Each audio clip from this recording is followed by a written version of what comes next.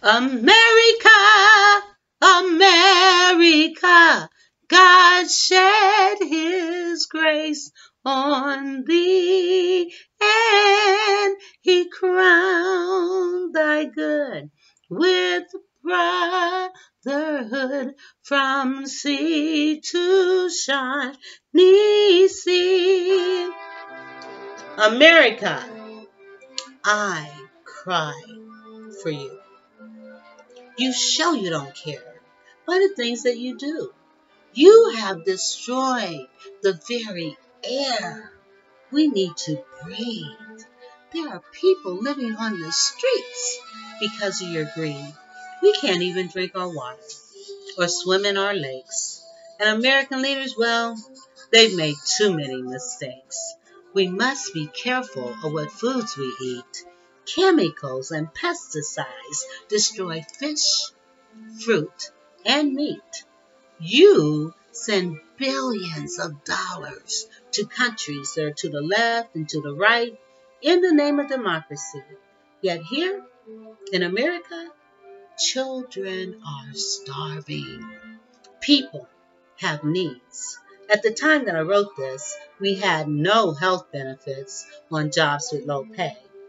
Incomes on which politicians would not survive, not one day. I cry for you, America, each and every day.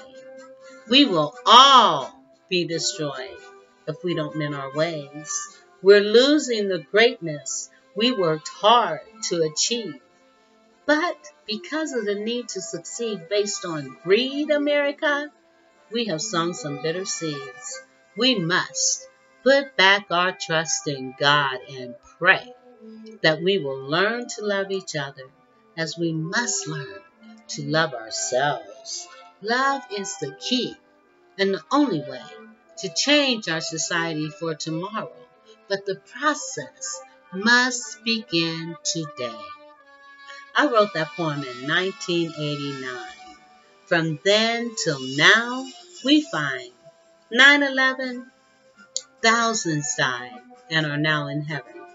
2001, we started a war that never should have begun.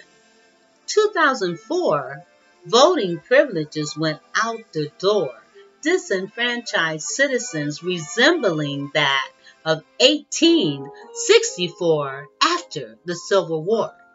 2008, first African American president who put forth much effort coming right out the gate, faced with much disdain, contempt, and sheer hate. Those with childlike behaviors that seem so out of place, all because of our president's race. 2011, here we go again. More instances of voter disenfranchisement, voter suppression over and over and over again. When will it end? America, I cry more today than I did yesterday. In 2016, we went from a president full of dignity, integrity, character, compassion, and so much grace to a misogynistic, lying, racist, demagogue, hate-filled, that is an international and national disgrace. There has been some form of evil every single day. Children in cages, millions have lost wages, 1,000 are dying every single day. How much more can we take? Our democracy, our democracy, our democracy is truly at stake. Hate and greed, lust and pride continue to walk side by side. America, when will we learn? Our children, our future, should be our main concern.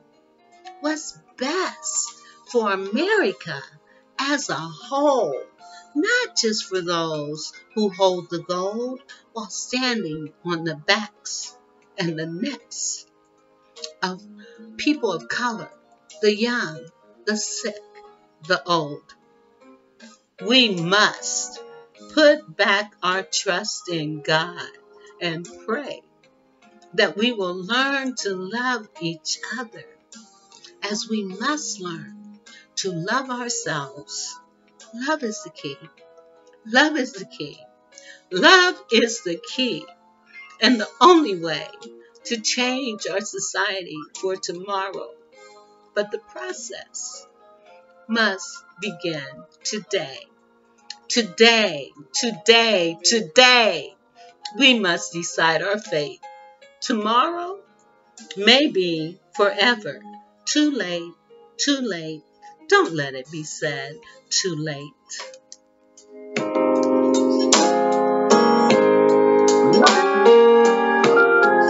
Free from the harmony of liberty, let our rejoicing rise high as those in sky. Let us march on till victory is won.